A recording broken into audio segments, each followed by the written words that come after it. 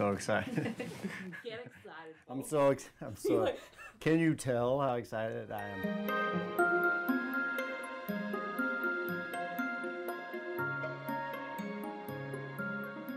So Jerry's a guy that seems to be a somewhat transient person that's living in the rooming houses of New York City. It's scary because there's no just saying things.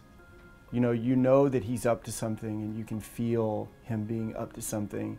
You know how important it is to mine every molecule of every word that he is saying. He's tangling with his relationships with other people. He's trying to figure out a way to sort of relate to anybody, it seems.